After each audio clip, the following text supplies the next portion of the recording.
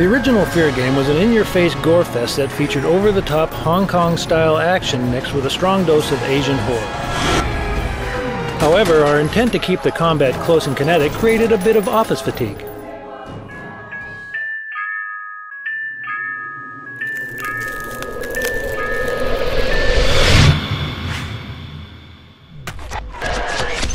While Fear's combat encounters were dynamic and visceral, the constant stream of confined environments became somewhat repetitive.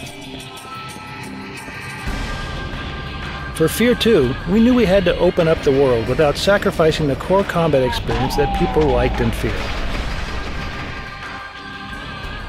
To pull this off effectively, we spent a lot of time in the field studying real-world locations and observing real-world examples of just about every reproducible space in the game.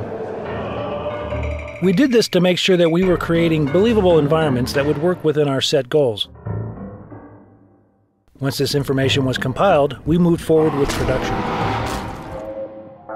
For interior spaces, we needed more spatial variances along the gameplay path to open up the corridors. For example, we added more atriums, lobbies, and other visual cues to create more dynamic environments. We treated each gameplay encounter as existing within a volume of space that had to be both visually interesting and meet all the needs of our trademark cinematic combat. Adding low walls, rows of columns, windows, and other partial obstructions not only added visual depth to the environment, but provided tactical opportunities for both the AI and the player.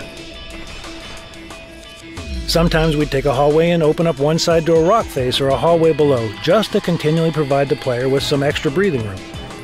These changes enabled us to open up the interior spaces without sacrificing gameplay.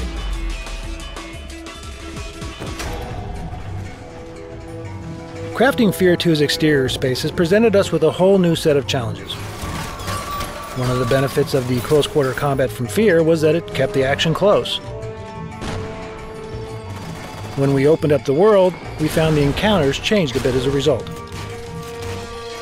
To solve this, we created spaces that provided both long-range combat opportunities and the close-quarters cover needed for traditional fights. This allowed us to dynamically mix up the range of a fight as it progressed, providing a more varied and rewarding experience without sacrificing what made the combat in Fear so unique. On top of this, we introduced new AI types that took advantage of the larger spaces and mixed them in with the regular soldiers. This helped to keep our combat kinetic, fast, and brutal. Adding in larger, more open environments and varying the spacing in our interior levels helped to improve the pacing of our game. It also let us show off some dramatically different AI tactics and provided an opportunity for some of our favorite elements in the game, such as the elite powered armored sequences. By changing the battlefields, we were able to improve upon the award-winning gameplay of Fear and deliver an experience that's varied, dynamic, and rewarding.